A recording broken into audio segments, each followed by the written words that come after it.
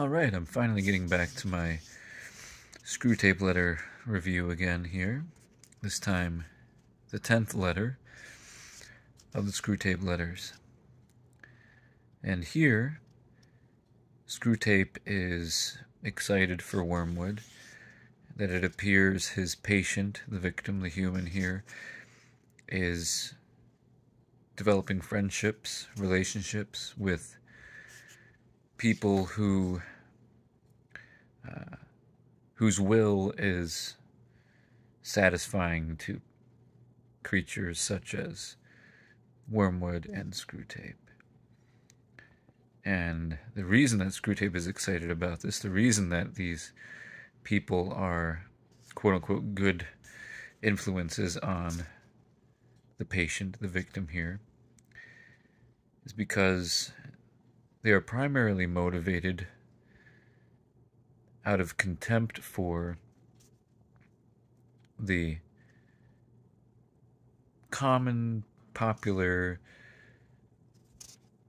ideas of society. So let's say if the popular thing is to be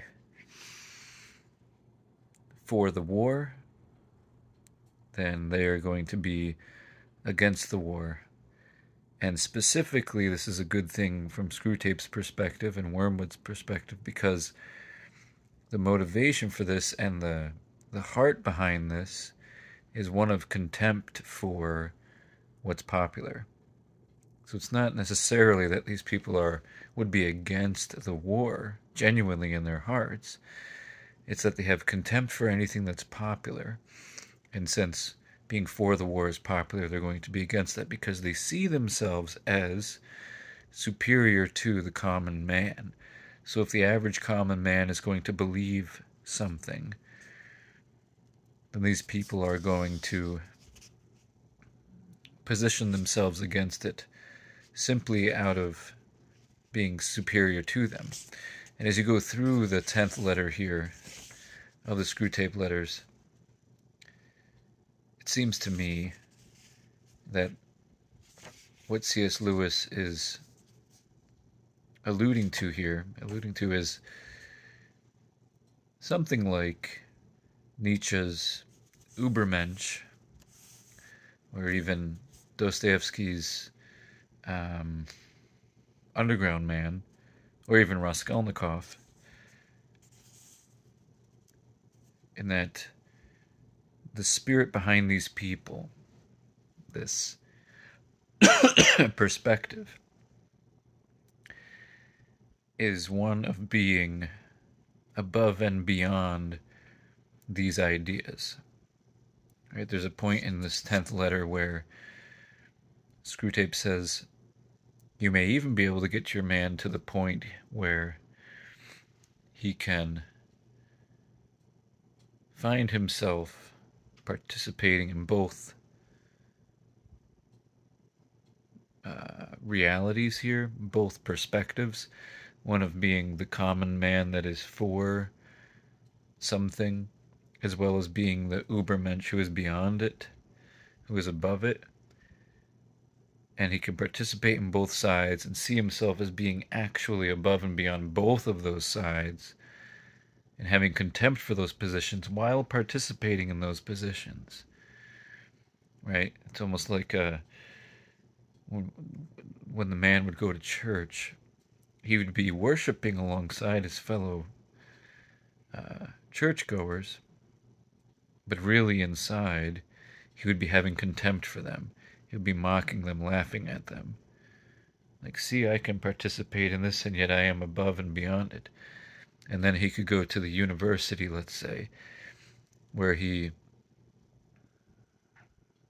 builds relationships and communes with people who have contempt for the religious people, and yet he can have contempt for them as well.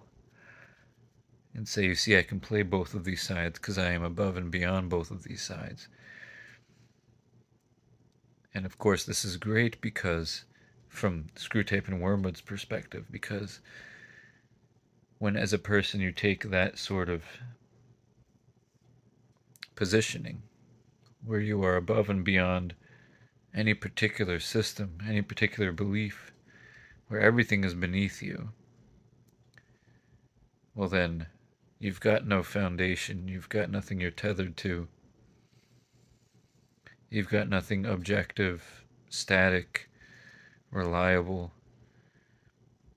and so you're just floating about, and you are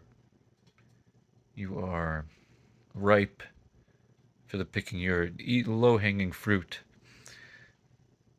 for demons, for spirits. And as someone myself who can get lost in my head quite a bit, get lost in ideas, get lost in abstractions, it's easy if you're not careful, if you don't take the time to reground yourself frequently, remind yourself frequently of God's greatness, of the underlying objective static reality.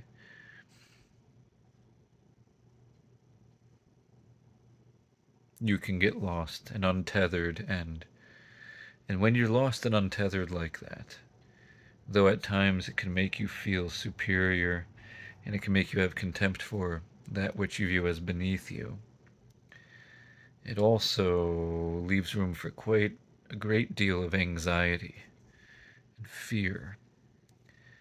And when you couple things like anxiety, fear, contentment, contempt, you couple all those things together, it's a recipe for great evil. If not done unto yourself, done unto the world around you. And of course, this is exactly what beings such as Screwtape and Wormwood would desire. So again, that's my thoughts on the 10th letter of the Screwtape letters. Again, I'm enjoying going through this book. I don't even know how many times I've read it now. And every time I read it, every chapter convicts me to some extent, but also refreshes me and encourages me and edifies me. Let me know what your thoughts are on this letter, if you will, down in the comment section below. I hope it was maybe helpful for you, maybe a blessing. I hope and pray that all is well with you and your family. If you have any sicknesses or struggles or any prayer needs at all, I just pray that you would lay them by the feet of our Heavenly Father and trust in Him and be guided by Him in His loving light. In the name of Jesus. Amen, and God bless.